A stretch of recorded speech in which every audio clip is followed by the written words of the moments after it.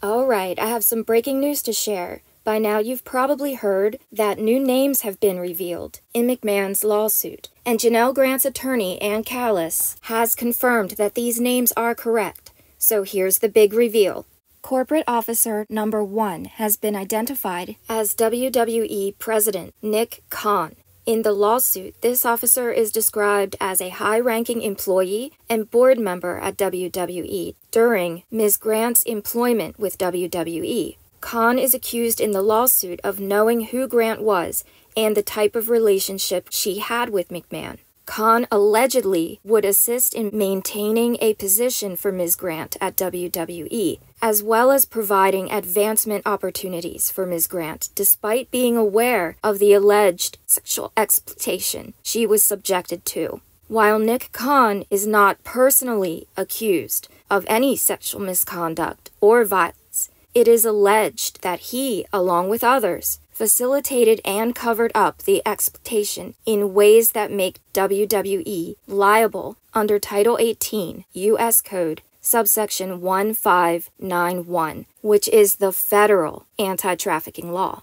Corporate Officer Number 2 has been identified as WWE Chief Operating Officer Brad Blum. In the lawsuit, this officer is described as a high-ranking employee at WWE who made hiring decisions, conducted prospective employee interviews, and maintained significant control over personnel decisions. According to the lawsuit, Grant allegedly met with Blum in 2019 at WWE headquarters to help her find a position at the company. And Blum is also accused of tipping off McMahon about rumors of his relationship with Grant circulating around the company.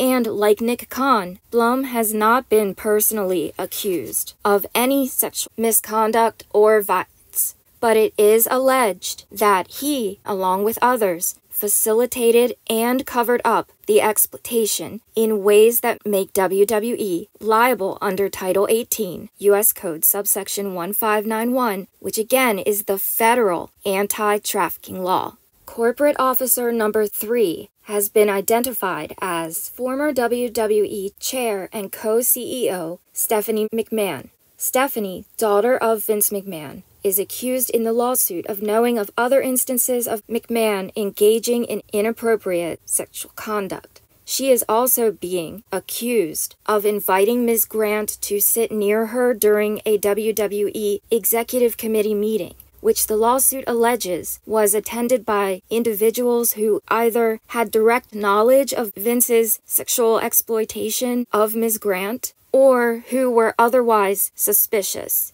And Stephanie stepped down from her roles in the company in September 2023.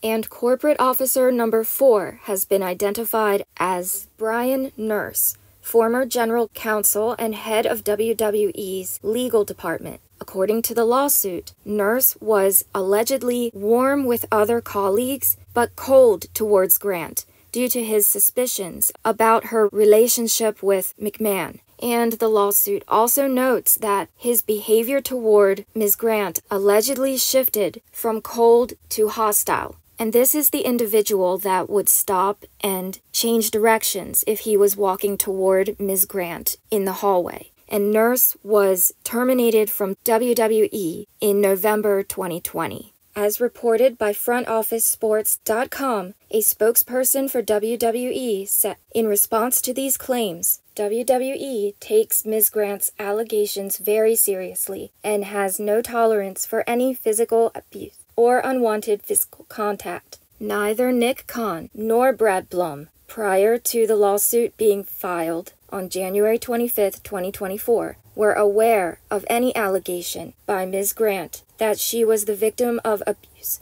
or unwanted physical contact, nor does the complaint allege that either had knowledge of such. And checking in with the docket, we can see it's still quiet on this front. The page was last updated March 13th, which is today, and as you can see, nothing new on the docket since February 2nd.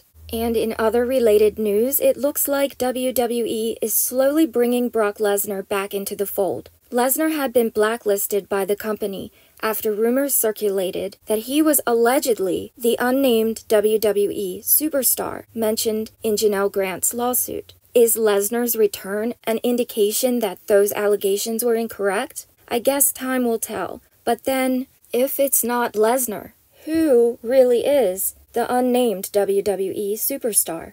All of that breaking news, and probably some I'm not even aware of, and still this is the only picture we have of Janelle Grant. Part 6 of McMahon's Last Stand, which is my series covering the lawsuit page by page, is also available now, so be sure to check that out as well. A link to all the videos in the series so far can be found in the description box. So that's the news, and I'll bring you notable updates like this as more information is revealed. Links to sources I used for this video are in the description box.